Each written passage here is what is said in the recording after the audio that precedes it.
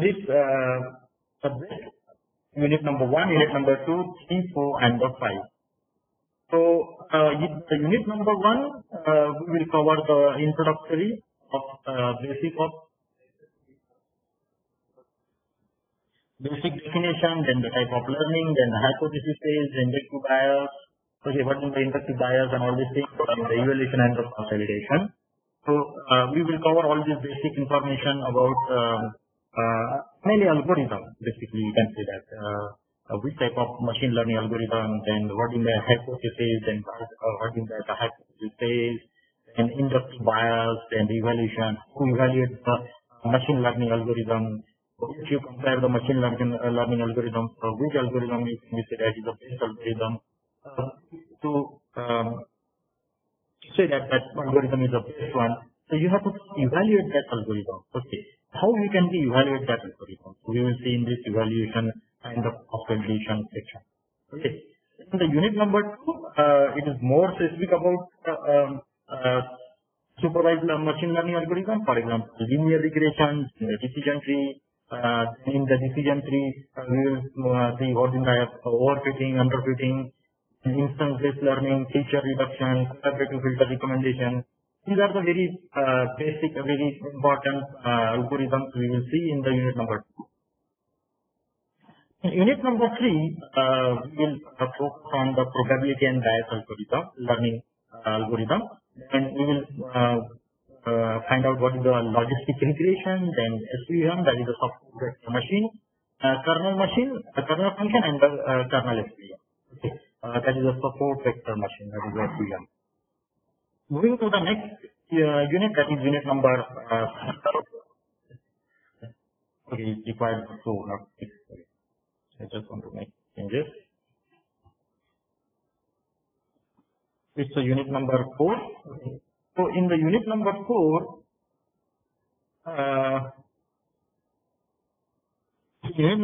we will see computational learning theory, PCA learning model, sample complexity, dimension, and assembly logic. So these are the topics we will cover in the unit number 4. And in the last unit, that is unit number 5, we will more specifically see what is the clustering. In the clustering, we will see the training clustering, then adaptive vertical clustering, and the Gaussian mixture. So this is all about our course. Okay, this course is very limited. Okay, so it is we are framing this subject by considering all the kind of students. Okay.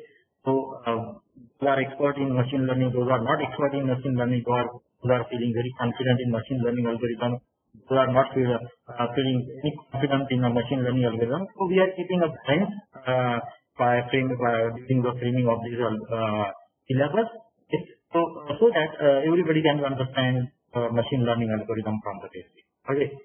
So this is all about the course content. So during this semester 4, we will cover all these things. All these units, that is unit 5 units we have, and we will try to cover our best, right? And with practical approach.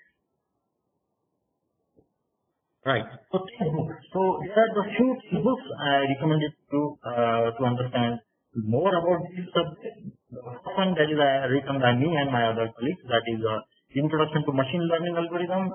It's by the Dr. Profession. The second book is by the Dr. A. Krishna Mohan and T. Murli Mohan by the Einstein Prakashan, that is a Python with machine learning. And another book that is the Introduction to Machine Learning at MIT Press. This is the book also you can refer, written by me, by the other colleague. It is a very handy book to understand the basic of machine learning.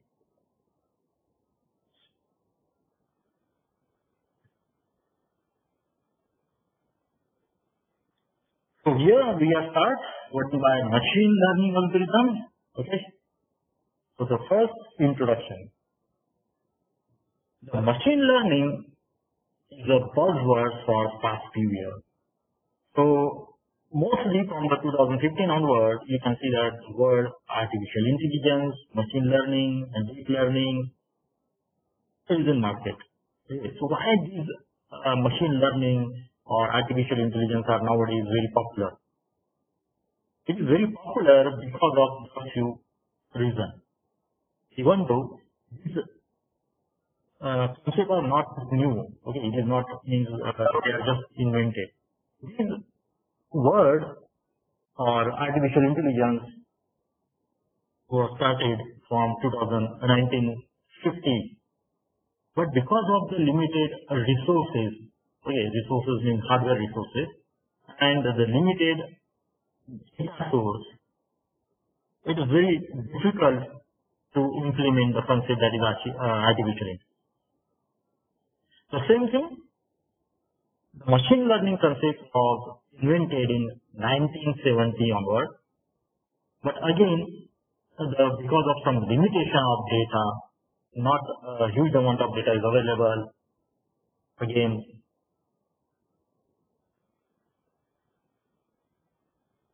so these are the some, and the hardware limitation. The GPU are very costly, the server are very costly. Okay, so because of that limitation, nobody has to ready to implement the machine learning concept or artificial intelligence in their project. Because for training purpose or because of in the model, it requires a huge amount of data. And if you want a huge amount of data, you require a high performance computing. High performance computers like GPUs, a server with 100 GB or near about 100 GB RAM and petabyte storage capacity hard disk. It is very costly. Okay. And to implement this machine learning algorithm inside the data only. So because of the limitation of data and because of the limitation of hardware resources, this artificial intelligence and machine learning will not be used.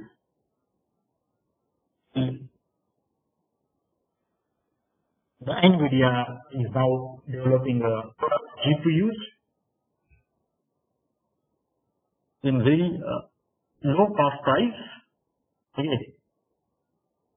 So nowadays you can see in a laptop also there are the GPUs are available. So because of this revolution of high performance processor, GPUs, this machine learning is now utilized by the company or allow the software industry to enter the world of artificial intelligence. Machine learning is a buzzword from the last few years because it's a demanding technology, artificial intelligence and machine learning and deep learning. The reason for this might be the high amount of data produced by the application. So you can see that nowadays, when the Facebook was launched, you can see that huge amount of data is now generated on the daily basis because everybody is uploading their feature, everybody is uploading the comments, likes. What is it that? It is nothing but you are increasing the data on the server of Facebook. The same is happening with YouTube. Everybody nowadays uploading their videos on YouTube. It is very common thing nowadays to upload videos. That amount of data is now increases day by day. And because of data is increases by day, apply the machine learning algorithm is very easy, or to apply the deep learning algorithm is very easy.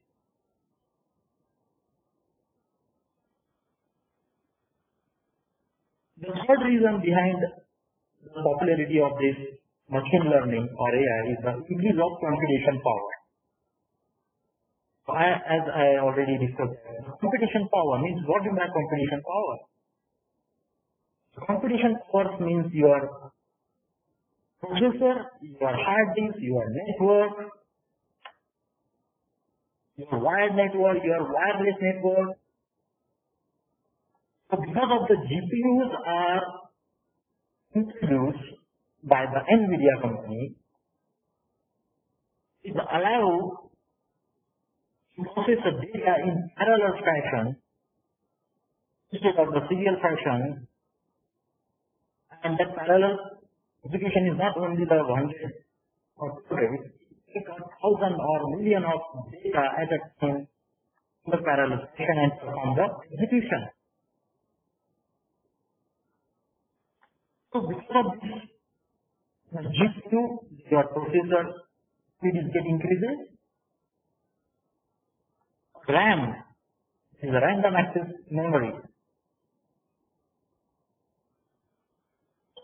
Before 2000, you can see that only the 2 GB or 4 GB RAM is sufficient, or if you have the server, so 2 GB or 25 GB RAM is sufficient. But 2 GB or 25 now it is available in your mobile. So that kind of revolution, that kind of changes nowadays happen, and the server has 165 plus GB RAM. So normal server nowadays having a RAM with 150 GB plus. This is nothing but the increasing of your computation power.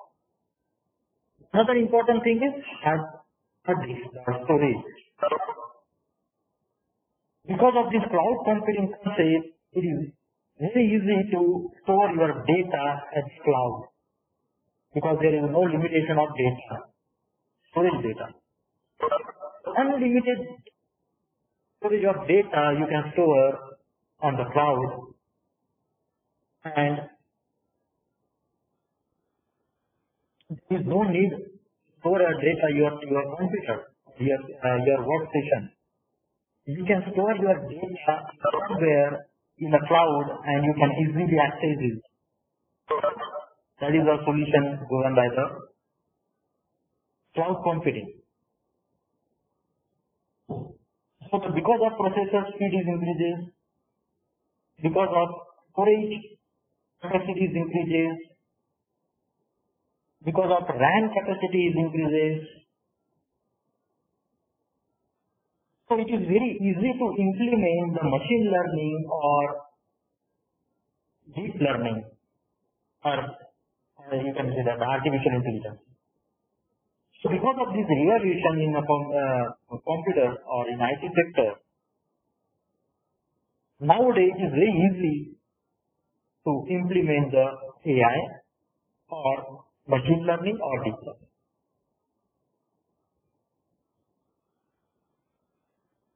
One of the very easy example of this machine learning is a wearable fitness track. So you can see that the wearable fitness track, which is give the indications of, is a combination of IoT and the machine learning. It count your bits, heart beats or pulse beat, and based on your pulse beat, it will give the some recommendation or suggestion. What exactly means that? It is nothing but the system is already trained, your fitness base is already trained by using your previous data, some previous data, and it will give you a prediction or recommendation or suggestion on the basis of your current data. So whatever the heartbeat you have, whatever the heartbeat you have, so based on that, your wearable fitness track feedback will give the intelligently assist you what you have to do and what you have to not do. Okay. So if you are doing over exercise, The feedback will warn you and say that, hey, don't do that because you are suffering from these diseases. So don't do that particular work. So that decision taking power is now available at your device. So your device nowadays is taking some decision, and that is a important point, or that is a important point of artificial intelligence or machine learning. So decision power, now you are giving the decision power to your machine.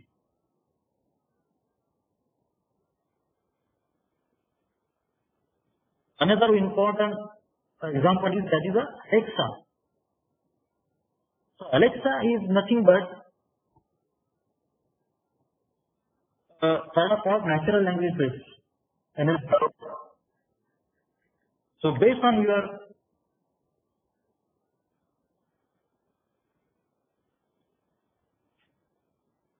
attendance, based on your assistance of Alexa, to understand your natural language,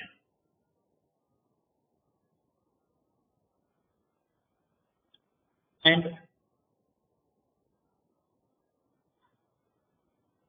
once you